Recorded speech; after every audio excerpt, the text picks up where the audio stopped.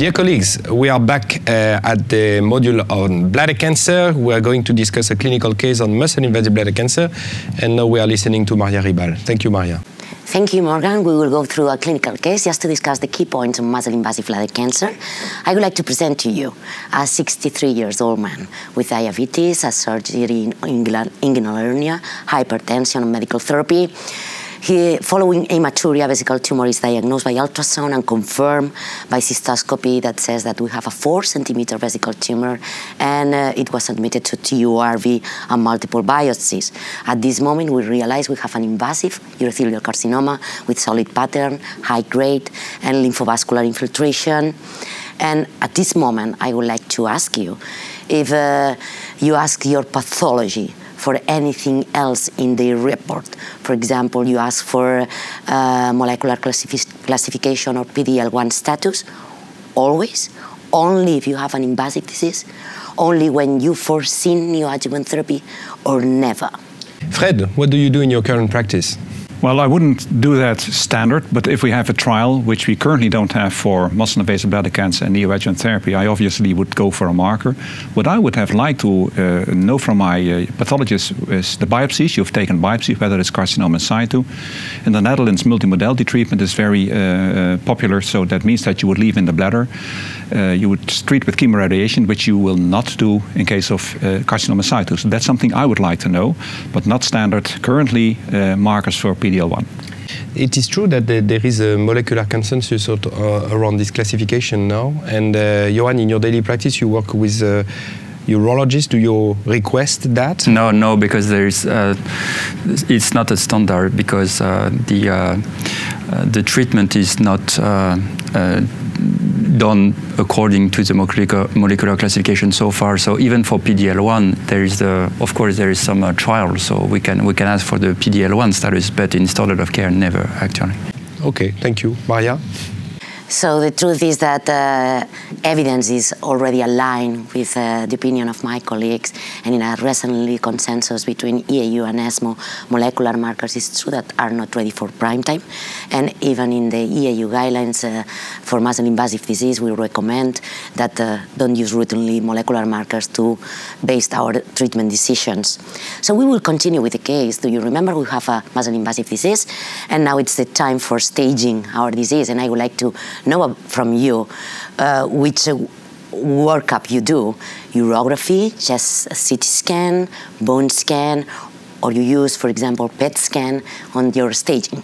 I think it would be interesting to have the perspective and point of view of Fred, because he's the leader of the guidelines panel on muscle-invasive bladder cancer. So do you follow your own recommendation, Fred? Yeah, the recommendation in the guidelines still is to do a CT scan of the chest and of the abdomen.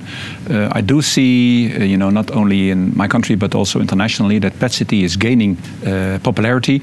I could imagine that within a few years we make more PET-CTs. We have to gain some knowledge about that. I would personally still do only a CT scan of the abdomen and the thorax.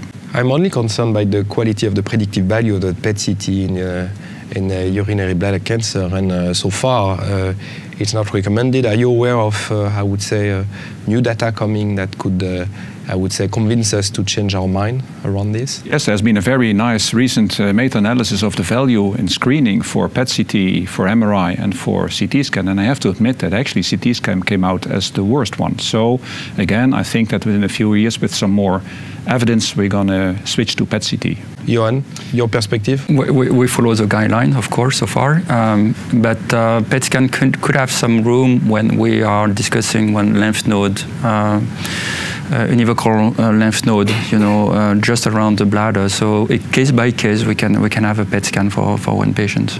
Okay, Maria. Our guideline says that PET scan is not ready for prime time yet, but it's true that it will come. And we will see also the role of MRI in bladder cancer, because probably it will be incorporated for testing neoadjuvant or wherever. So we will continue with the case. What we did is what the guidelines recommend. So we went to a CT scan from the thorax and the abdomen, and we realized that we have a muscle-invasive disease, a T3N0 disease.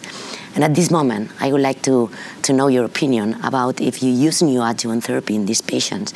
And I would like to know if you do it always, only in selected cases, or if you decide to include these patients in trials with immunotherapy, or you never use neoadjuvant therapy.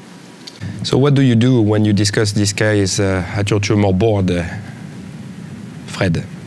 Well, if you look at the picture, it's clearly a large invasive tumor. Marie already indicated it's clinical T3. So for me, this is certainly an indication for neoadjuvant systemic treatment. Basically, that would be chemotherapy. Unless, of course, you've got a trial with immunotherapy, then I think everybody gets wiser when we put patients into trials. I would put the patient in the trial, but certainly I would give him neoadjuvant systemic treatment, which I would not do in a smaller T2 tumor. So in that case, I wouldn't follow my own guideline, but in this case, you see the picture, it's a large tumor. I would certainly give systemic therapy. The same thing for you? Yeah, the patient is eligible for cisplatin-based chemotherapy. Of course, standard of care state that we should offer the patient neoadjuvant chemotherapy, but we're trying to improve the outcome of neoadjuvant chemotherapy. So if we have a trial, we will discuss to enroll the patient in a clinical trial. Okay, Maria. So neoadjuvant chemotherapy in our EAU guidelines is already recommended with a level 1 of evidence and a strong recommendation to be offered to all patients with muscle-invasive disease based on survival. And also, probably in a few years, we will see how immunotherapy comes in this setting because we have already data saying that PT0 disease can be obtained in almost 40% of the patients using pembrolizumab. So we will see in the future if we change the standard. We will continue with our case. We have a muscle-invasive disease, and now we should decide about a cystectomy. And I would like to know from my colleagues which kind of cystectomy do you do with open lap or robot, and which kind of urinary diversion you use in this patient. That it's a younger one, quite fit, with a T3 disease. Fred, what do you do in your center? Well, I do still open cystectomy. Basically, I don't think there is a large difference between open and radical cystectomy. It's more a question of choice and taste. As long as you choose for, and that's also in the guideline, if you choose for an experienced surgeon, an experienced center, I should say. So the way you do that, I don't think is very important. Laparoscopy is a little bit out of fashion currently.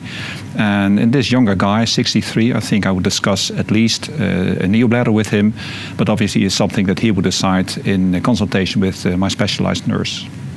I think it's an important point that was made by Fred. The choice of the approach is not changing from a patient to another. It's a choice of the team. And as far as I'm concerned, we decided to switch to the robotic approach like 2 years ago. So every patient who is suitable for surgery is undergoing a robotic radical cystectomy. But the whole team chose to move to robotic surgery because I believe that when there is discrepancy between the surgeon in the same team, it's not, I would say, something that is coherent. So I would definitely propose a robotic cystectomy with a lymphadenectomy. And what I would like to emphasize is that we do the urinary diversion intracorporally, which is, I think, a major step forward if you go into the robotic direction. And for sure, we will have to discuss with the patient. I mean, in a young patient, I would propose a neobladder. I think, Morgan, if you do an extracorporeal reconstruction, then the advantage of the robot is very limited. Yeah. So what do the guidelines say? So the guidelines say, okay, we have not enough data to recommend one technique over another. So the truth is that we cannot say that robotic is better than open unless on minimum points like bleeding, for example, or stay. But we will see how it evolves in the future. So it's true that probably the main question is that still is challenging surgery. So recently we have done a systematic review in our EAU guidelines, and the point is that probably this surgery should be submitted or should be done in experienced centers. And high volume center, and after this systematic review, has been defined as minimum 10 cystectomies per year, and ideally more than 20. So what we did at that moment, we did an open radical cystectomy, although in our department now we are changing and we are doing both open and robotic. We did a lymphadenectomy for sure, and we offer, since it was a young man, a neobladder always, and we did neoadjuvant chemotherapy at that moment with those lens and back. Maria, can I ask you just a point? How much time do you spend between the end of the chemotherapy and the start of the surgery usually? When do you schedule your patient? 6 years ago, we started with a specific circuit. So now from TORV till cystectomy, there's no more than 3 months, because we have a special alert for muscle invasive disease. Pathologists tell us in few days, we present a case in a MDT, we start chemotherapy, or we include the patient in a trial, and in less than 3 months, we are, from the diagnosis, we are doing the surgery. Okay, and Fred, between the end of the chemo and the cystectomy? Depends a bit on, of course, how young the patient is, how fit he is, but preferably as soon as possible. So we try to do that within around 4 weeks after stop of chemotherapy. Okay, thank you. Please go ahead. And finally, we did our surgery, and we found, after neoadjuvant chemotherapy, that we still have a PT3 disease in the bladder. It was an N0, but it was a muscle invasive disease with invasion of the perivesical fat. So at this point that we still have muscle invasive disease after neoadjuvant chemotherapy, I would like to know which is your opinion. You will include this patient in a clinical trial for neoadjuvant therapy. You will consider as non-responder and go directly for immunotherapy. You will expect till progression, or you will check out the patient, look for performance status after surgery, renal function, or wherever, before to take your decision. Maria, can we ask you first if there was any sign of histological variant in that report? Not in this patient, was not. And other point was the margin status of the patient? It was negative. Okay. Fred, your opinion? Well, standard of care is, of course, currently not to give adjuvant therapy, but to wait until the signs of progression are seen or recurrence are seen. Although I guess probably in the very near future, these are the ideal patients to treat with adjuvant immunotherapy. There have been some trials. We are waiting for the results this year, next year. And I'm quite sure that in a subset of patients, adjuvant immunotherapy will be the standard within a few years. But currently, no standard adjuvant treatment. Johan, what would you say to the patient? I do agree again, and the patient is not responding to the best chemotherapy regimen we have, Tostan-Zemvac, so it's useless to use Gemzar and many other chemotherapy regimens. So we have to put this patient in a clinical trial, actually. So we have 3 currently, MBGO, Ambassador, and the Checkmate, so we will wait for the data now. But in the standard of care, we have to follow the patient very closely, and it is likely to progress. Maria? So what do the guidelines said again? And the guidelines said that the role of adjuvant therapy based in chemotherapy combination should be reserved for those patients that has not received any neoadjuvant chemotherapy and they have a PT3, PT4 disease or positive disease after cystectomy. So at this moment, patients could be offered immunotherapy only under clinical trial setting. I would like to thank you very much for this interesting case discussion.